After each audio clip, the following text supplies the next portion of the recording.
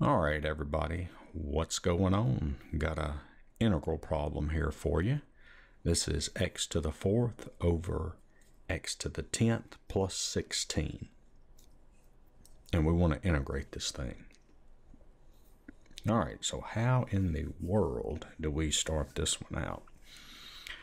Well, it kind of looks like, if you look at it, it kind of looks like, I don't know, maybe a inverse tangent. It just kind of has that look to it.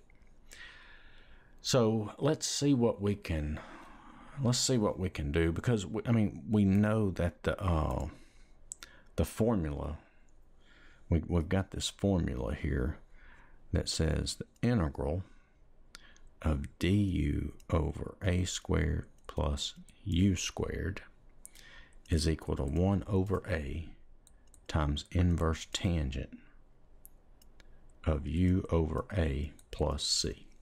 All right. So let's see if somehow we can get this thing to look like this. All right. So I think to do that, notice we've got the a squared. Okay, that would be the 16. That would be 4 squared. But let's see if we can get a u squared. Turn this into u squared. So I'm going to let u equal x to the 5th. All right. And so that's going to give me du is 5x to the 4th dx. So let's see.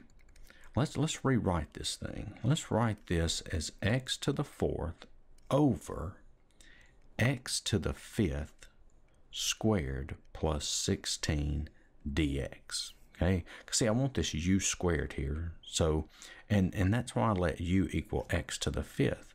See that, because x to the 10th is x to the 5th squared. All right.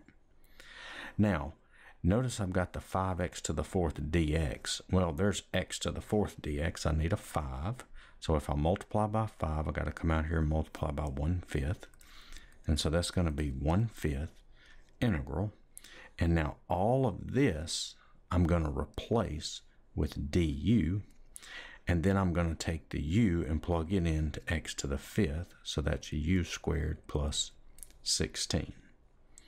Now, just to make it look just like this formula here, let's write this as 1/5, and that's going to be du over, and that's going to be 4 squared plus u squared. Okay, so I just wrote the 16 over here and wrote the 16 as 4 squared, and then the u squared right here. And so you can see now I have this right here. And so this is going to be 1/5. Now, what's the integral of this? Well, a is 4, all right?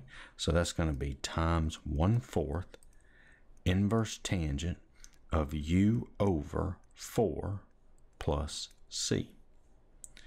And so that's going to give me 1 over 20 inverse tangent of, now in the place of u, I got to put x to the 5th back in there. X to the 5th over 4 plus c. And this is your answer.